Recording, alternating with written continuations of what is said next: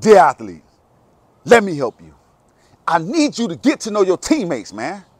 Get to know them. Sit down and have them one-on-one conversations. Because as long as we sit down and we don't talk, baby, we are individuals. We are individuals. I don't know you. I can't go to war with you. I can't battle with you. I can't fight in the trenches if I don't know you. But when we start talking and we get to know each other and we come together, we'll have a powerful punch, man. And we knock everybody out. But we'll never come together and fight as a team if we keep staying separated.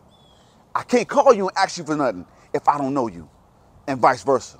We got to get to know each other, man. So when we on that field, when we on that court, when we on that track, whatever it is, man, we come together and we're more powerful. We're powerful as one, man, and not individuals. Divided, we will fall. But together, boy, we're going to stand up and we're going to take it by storm, baby. I need you to get to know them. I need you to sit down. Let's talk. Let's get to know each other.